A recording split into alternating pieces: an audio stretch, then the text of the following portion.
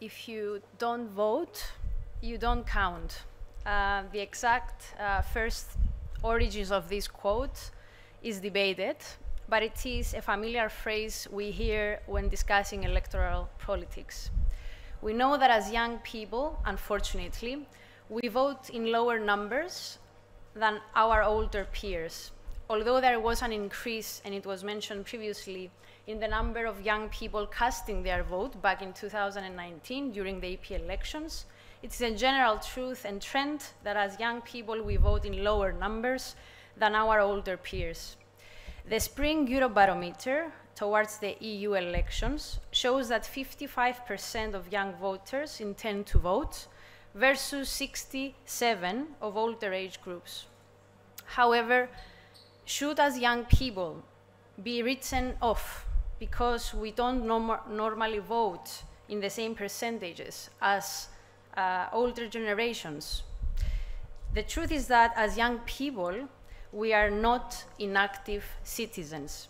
We are more active, but we are in other forms of activism and in other forms of participation, such as mass protest, Occupy movements, and political engagement, also via social media. 61% of young people in the EU are involved in some sort of youth clubs. Millions are members of youth organizations, and that make up also the membership of us, the European Youth Forum. Not to mention that Fridays for Future, in reality, they inspired the European Green Deal. So I will not classify this as an inactivity. Moreover, at the end of the day, why as young people we should vote if political parties at the end of the day, they are not taking our concerns into consideration or even addressing them in their political programs? Young people, we are the most underrepresented age group in the European Parliament. While 1 in 5 Europeans is between the ages of 18 to 35, just 1 in 15 MEPs are in the same age group. And in fact, fun fact, we found out that that there are as many MEPs under the age of 30 as there are MEPs named Martin. They were 6, now they are 3, actually, because they had birthday and people change the age group. We know that you do not necessarily need, of course, to be young, to be supportive and sympathetic to youth issues. But if young people don't feel that we are represented in parliaments, then it's less likely to actually engage and less likely to go and vote. We need to have more young people as candidates on the list of political parties with a genuine likelihood of being elected. As young people, we need to be able to see our demographic represented in the political power structures. And this is why, as a European Youth Forum, we came up with our Youth Manifesto ahead of next year's EU elections. And this manifesto is a list of 20 demands that suggest areas of concrete policy focus that, if implemented, would lead to a better future for Europe's youth and give us something to vote for, and even a motivation. And allow me here to make a reference to mainstreaming youth. Mainstreaming youth is essential so policies are relevant, responsive, and effective in addressing the diverse challenges and opportunities faced by us as young people. It also contributes to the overall goal of creating more equitable and sustainable societies by harnessing the potential of us, the young people. All policies have a significant impact on our lives, as the decisions made today will have the longest consequences on us. And we need to find suitable ways for including the youth perspective, so we ensure that young people, we are not just passive recipients of policies, but active agents of the real change. And I'm taking now the initiative to share with you the EU Youth Test, for example, as one of our headline demands within the manifesto. EU Youth Test, and thank you, Maria Cola, for mentioning it previously, It is a tool that ensures that every EU law would be reviewed for its impact on young people. Every policy department, for example, in the European Commission, would have to consider young people when they are actually creating a policy. Young experts would be consulted also. And most crucially, mitigation measures would be proposed and implemented if a negative impact is identified on a group of young people or on young people as a whole. And what a better signal to young people across Europe that they matter than to implement such a straightforward tool of checking how they would be affected. And this is already done for the SMEs, small and mid-sized enterprises. If SMEs are provided this assessment, then why not the 25% of the total population in Europe not to be also considered in as much detail? Another demand in our manifesto pertains to the rule of law, our main thematic of today. The EU should use fast and effective measures and a clearly defined procedure to stop infringements on rule of law, fundamental rights and values, and civic space by member states' governments. And take the example of the issues that national youth councils are facing in some countries, recently also ours in Cyprus, unfortunately. Certain member state governments are freezing out, both politically and financially, youth councils that are democratically constituted, youth-led and independent from the government.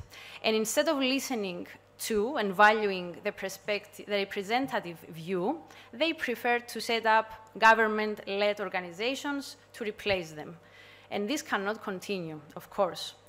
And our democracies only thrive when civic space and young people's right to participate without fear of retribution from the government is safeguarded. Thus, the next European Parliament needs to defend this right and needs to commit to addressing shrinking civic space in all forms that this occurs. There are also practical reasons why young people do not vote. A staggering 68% of young people who didn't vote back in 2019 stated they didn't do so because of practical reasons, not ideological ones, and not the myth that exists they were on holidays or away from home. This opens up a question regarding the future prospects of e-voting and postal voting, but for now also highlights the importance of the development and availability of resources for the first time in young voters to actually facilitate their registration and their participation. And this is particularly important for those who will be voting away from home, such as students, or those that they will need to register from a new, often rented address for the very first time. Political parties, local governments, youth organizations, councils should take coordinated efforts in order to ensure that such resources are actually available and tailored to every national context. And these are just a few suggestions in our manifesto that political parties need to take seriously in order to win young voters. The most important is to take our concerns seriously and commit to addressing them in their political parties' programs. We also need to rethink the restrictions of democratic participation.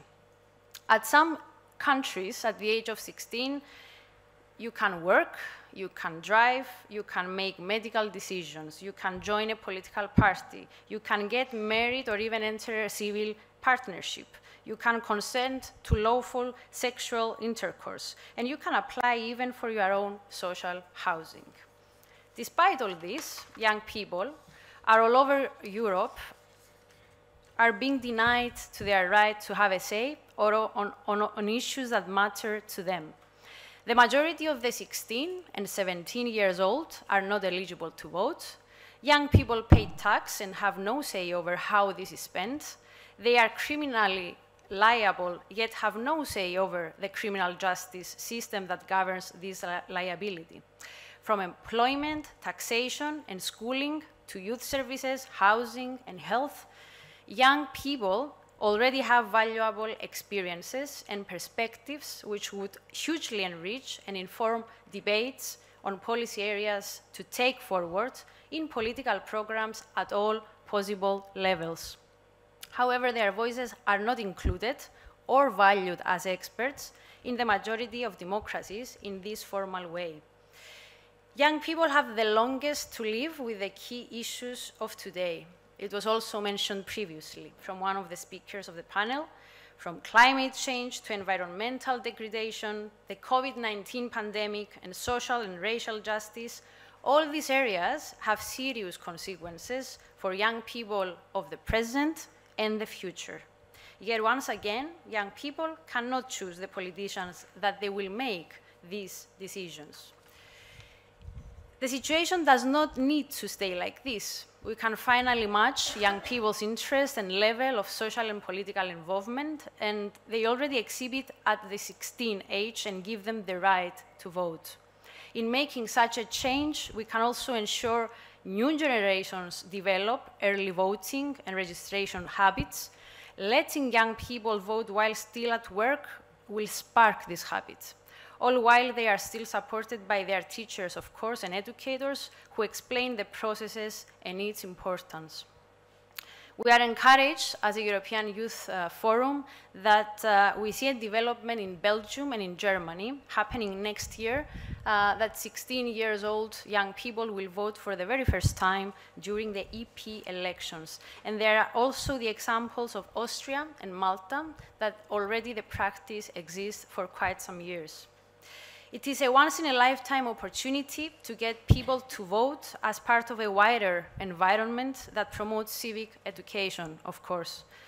In short, in order to truly engage the next generation of young people in the build-up to the next elections, but also beyond, we need to finally give them the right and the access to tools to participate and, of course, to vote.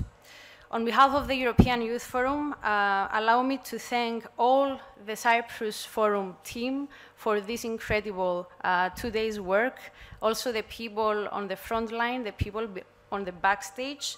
And I will share with you that we really need such spaces, and keep giving us oxygen with your spaces that you are creating for more democracy and more transparency. Thank you very much.